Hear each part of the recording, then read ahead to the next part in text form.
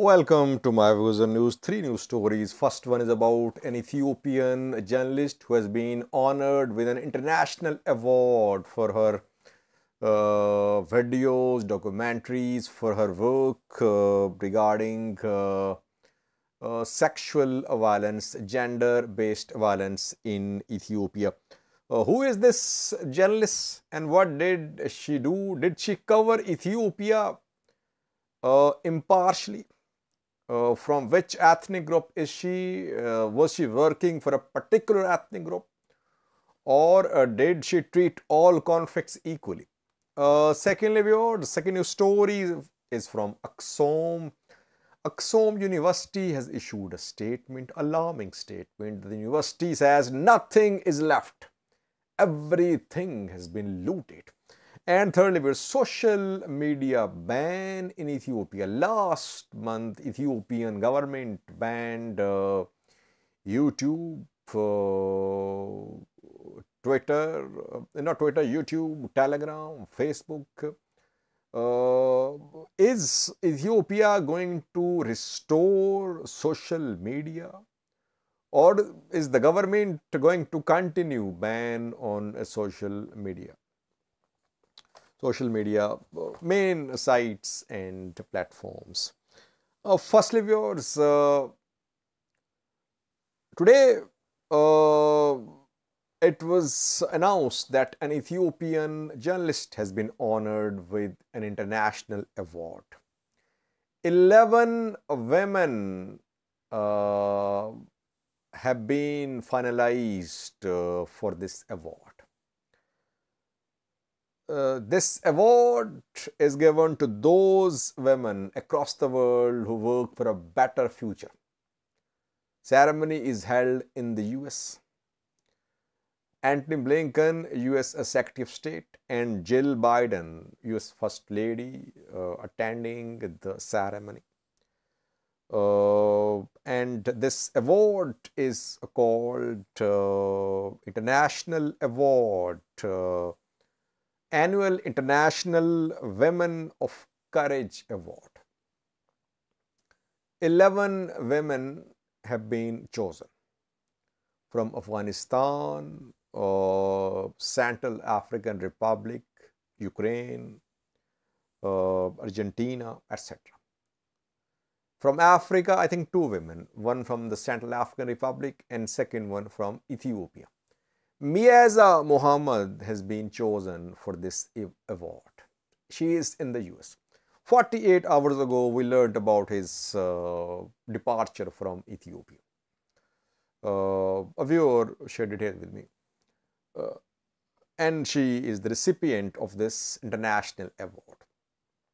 Her work is being acknowledged, that she worked on gender-based violence. She supported victims. She supported to the level of treatment as well. She covered the plight of women, plight of IDPs, and especially mentioned in a documentary made by Meaza Mohammed.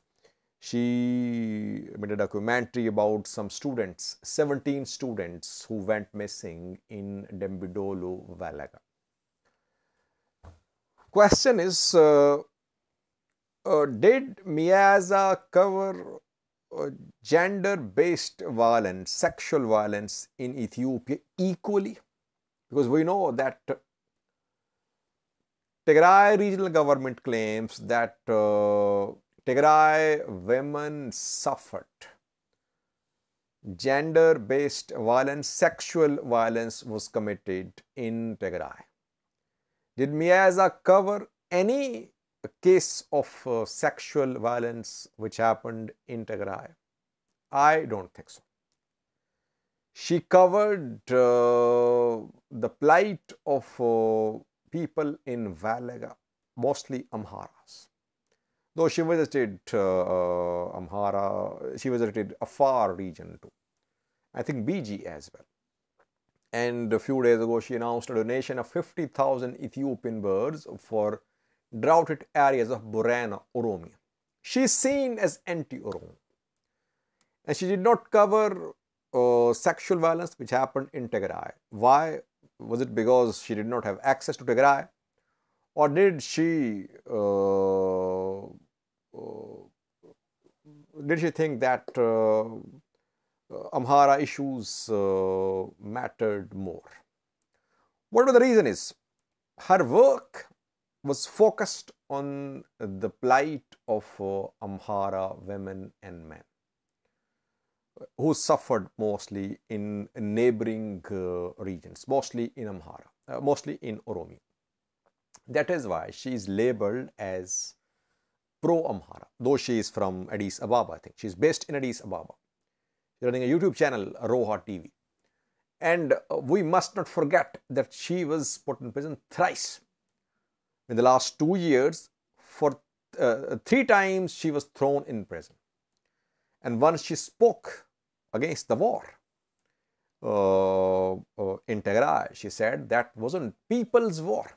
People shouldn't join the war. She was arrested and put in prison. She's critical of Ethiopian federal government, critical of Oromian regional government, critical of PM Abiy's government.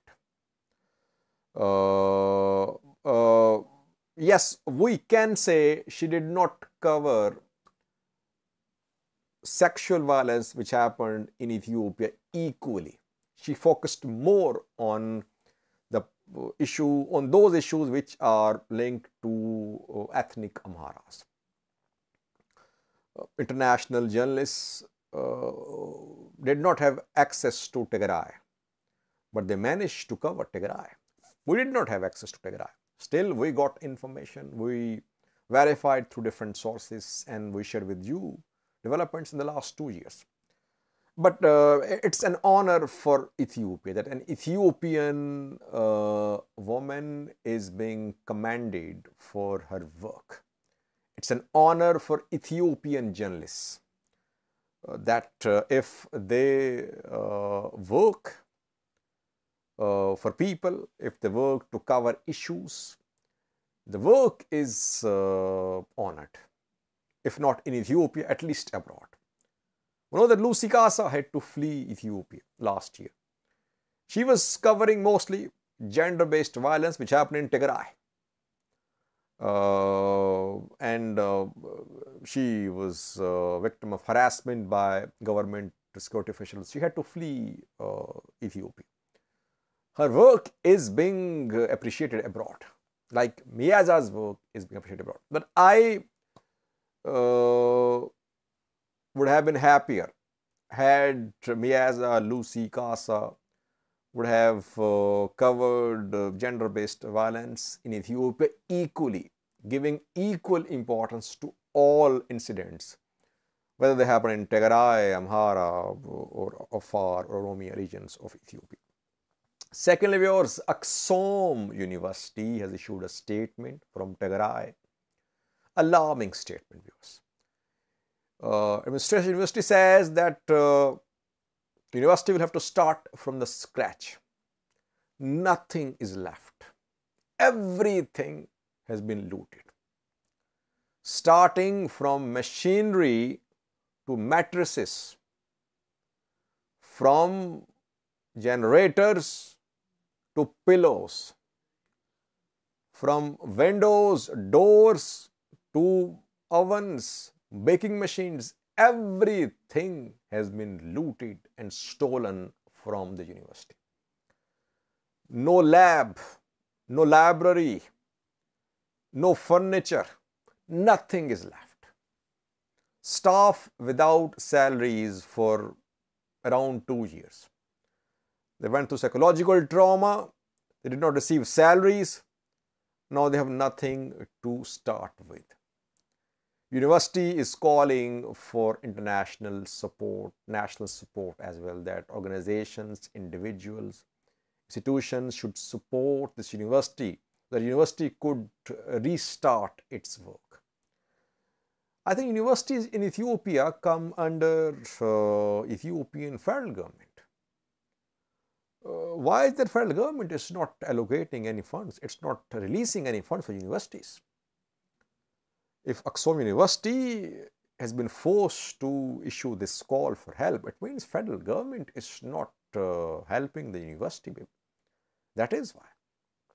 But that just shows, if University of Aksum has been looted completely, you can imagine what happened in other parts of Tigray.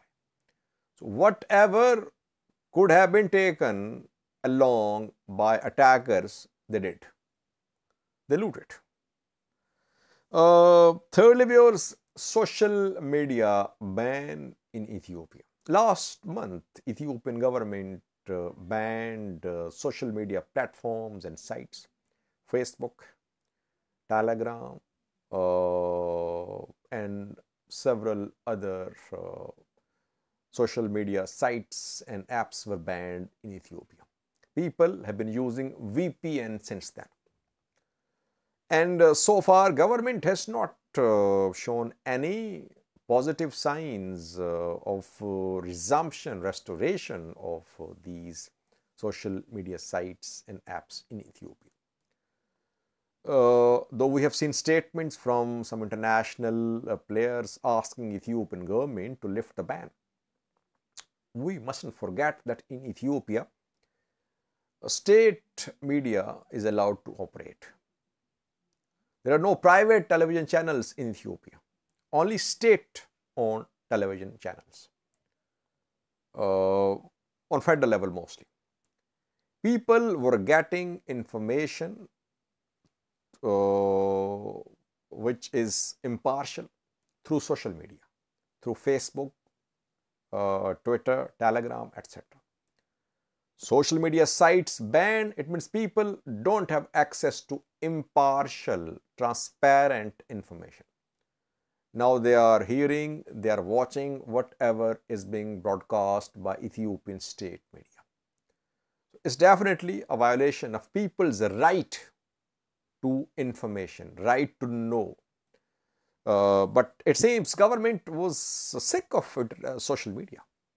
And if you remember, PM Abiy and his government officials, they have been criticizing social media, that some social media outlets were spreading false information, spreading rumors. Yes, there could be some individuals, some outlets spreading false information. But it does not mean that entire social media should be banned in Ethiopia. You're denying right to the people of Ethiopia to know the truth. Let's see, will the government restore, will the government lift ban on Facebook, Telegram, social media sites and apps? That remains to be seen. Thank you for watching.